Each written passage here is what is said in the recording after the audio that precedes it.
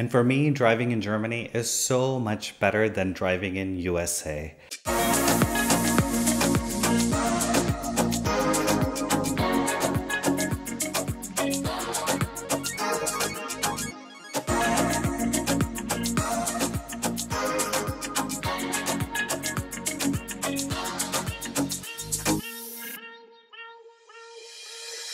Welcome back to Jay Stefan, and if you're already not subscribed, please subscribe and help our channel grow.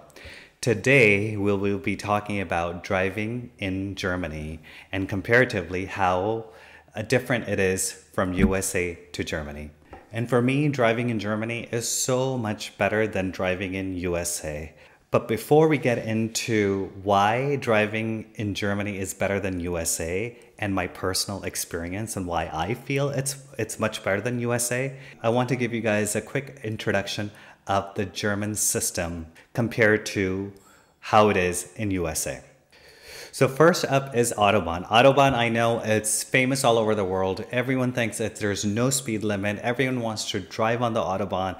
I know, especially in USA, it's a huge thing. Anytime everyone that is a car enthusiast or a driving enthusiast is so excited about talking about Autobahn. I met a lot of people in USA that have not been to Germany yet, but their biggest idea of Germany is them driving on the Autobahn. So what is Autobahn? So there's actually multiple roadway systems in Germany, and Autobahn, to me, it's equivalent of what we would call in USA a freeway. But there are differences. So Autobahn typically is 2 lanes, and that's how it is in Germany. It's just 2 lanes, except when you get into closer to a city, then it becomes multi-lane, similar to how it is in USA. But in USA, I think predominantly we have multi-lane, except I know on the I-10, that's the only freeway that I've been on a long drive. So once you get past most of the urban areas, then it becomes more of a 2-lane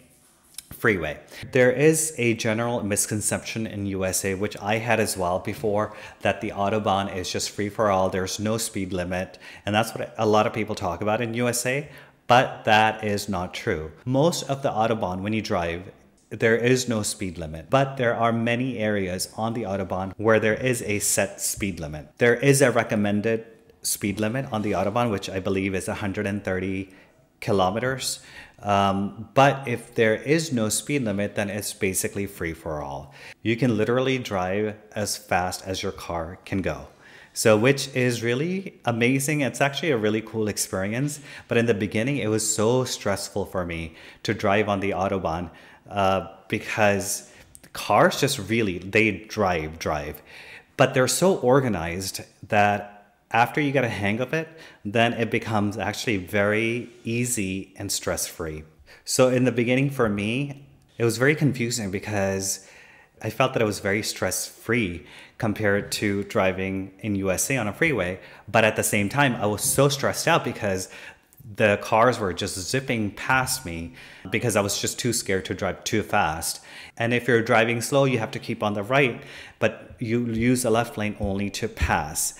And every time I would want to pass the car that was driving in front of me, which was slower than me, I always felt like there was immediately a car behind me waiting for me to pass the other car. So it was very stressful for me. And that's why it was driving in Germany at that point for me was so stressful, but yet at the same time, so stress-free. The sign for the Autobahn, it's always blue and white. So when you do come to a section where there is a speed limit, the signs are posted on either side of the Autobahn, and they're circular signs, and it will tell you what the speed limit is within that section of the Autobahn. Once the speed limit is no longer applicable, there will be a sign of that speed limit with a multi-stripe cross out. That's letting you know that the speed limit is no longer applicable and you can drive as fast as you want. What I really love about the German system is that everyone follows the rules. Whereas in US, people use all lanes all the time. You will find the slowest car sometimes in the 4th lane, which is the fastest lane. But in Germany, people only use the left lane to pass the car in front of you.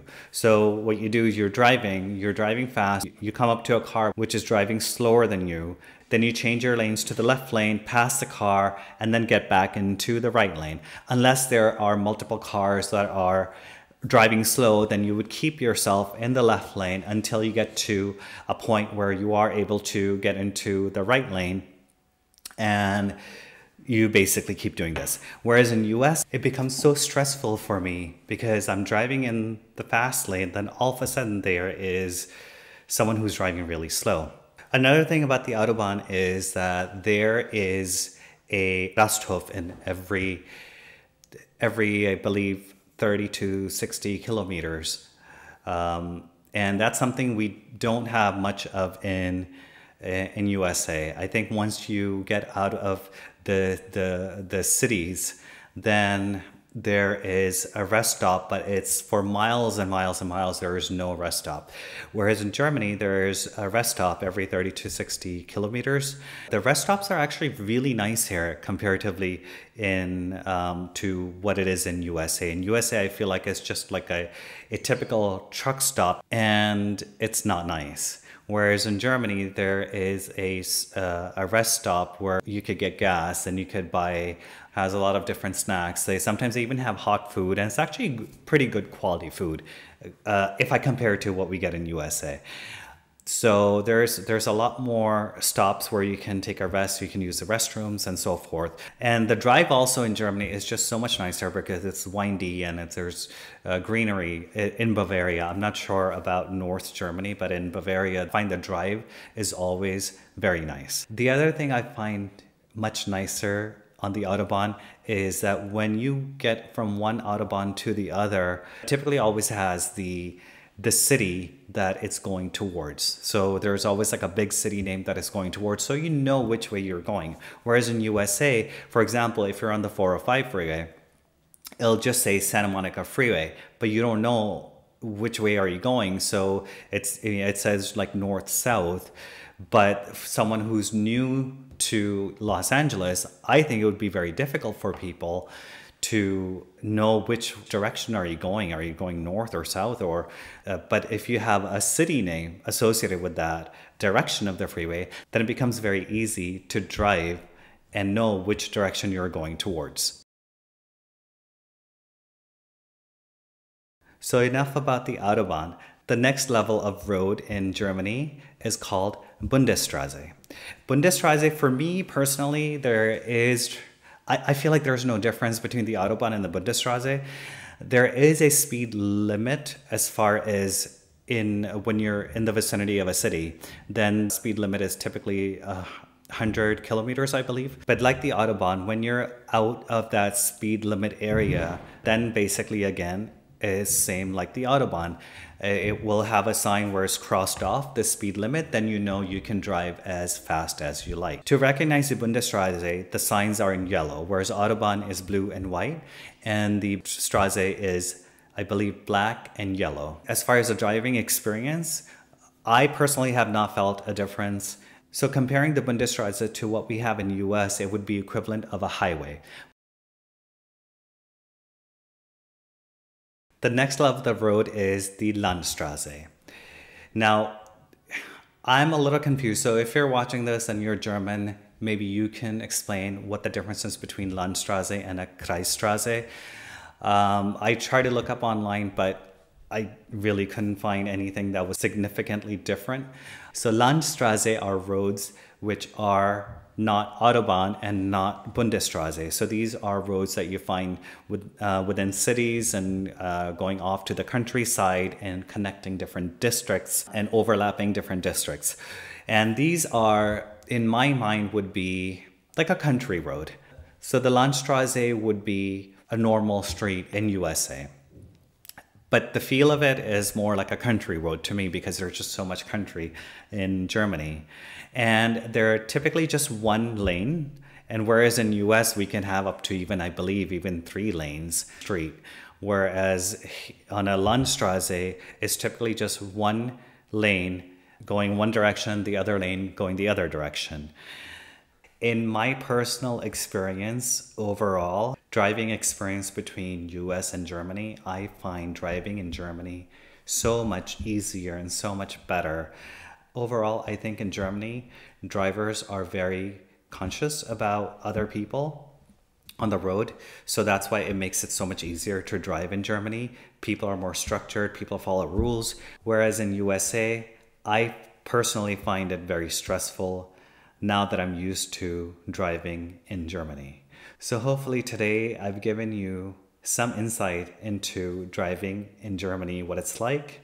And the next video I'll do on this topic is more towards the rules and regulations of driving and also the street signs, which I also think are very similar to USA. There are differences, but it's not such a significant difference that someone could not easily get used to. So guys, this brings us to the end of this video. Hopefully this gives you some sort of an insight on driving in Germany.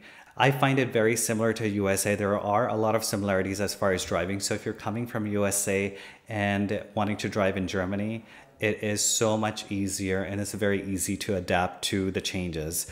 I will do another video on this as far as the street signs, street lights, and I will also get into some of the laws of driving in Germany. But overall, it's very easy to drive in Germany. I actually find it a lot less stress-free than in USA.